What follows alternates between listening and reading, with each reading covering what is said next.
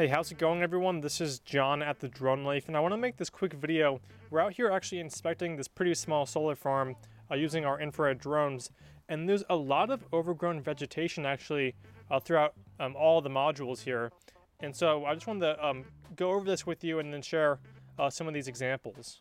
So finding this vegetation when doing these inspections is honestly pretty common. So, we often see whether it's going to be tall weeds, tall grass, small trees, or some bushes.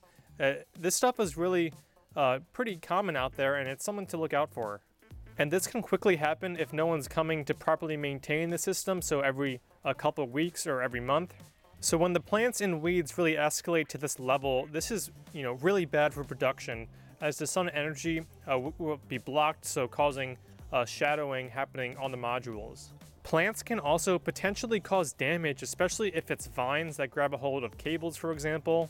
In doing this pass at the front of the system, we can actually see that all this fencing is completely covered by all this vegetation. So that was it for this quick video about vegetation management at solar farms and how drone inspections are actually able to easily locate a lot of these issues at the larger PV systems. And if you have any questions about drones in solar or would like us to come out and inspect some of your sites, you can click the link below and see our website. But anyways, thanks so much for watching. Please like the video and subscribe, and I'll talk to you soon.